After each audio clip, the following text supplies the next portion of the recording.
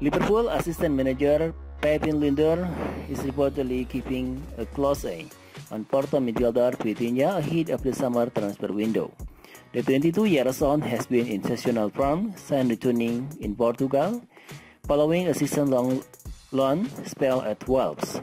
Now the Reds are believed to be attentive to the Australian club continues to bolster the squad following the arrival of Luis Diaz, also from Porto. According to Portuguese newspaper O Jogo, a site by LFC Transfer Room on Twitter, Liverpool are one of a number of clubs keen on the talented youngster.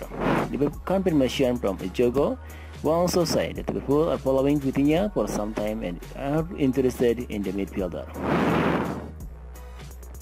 The report claimed that Bayern Munich and Lazio are also keen on the 48 caps Portugal youth international with 40 million euro or 33.3 million pounds release clause. So far this season, Vitinha, who has held the complete midfielder by Sergio Conceição, has scored 3 times and provided another 3 assists in 28 appearances across all competition.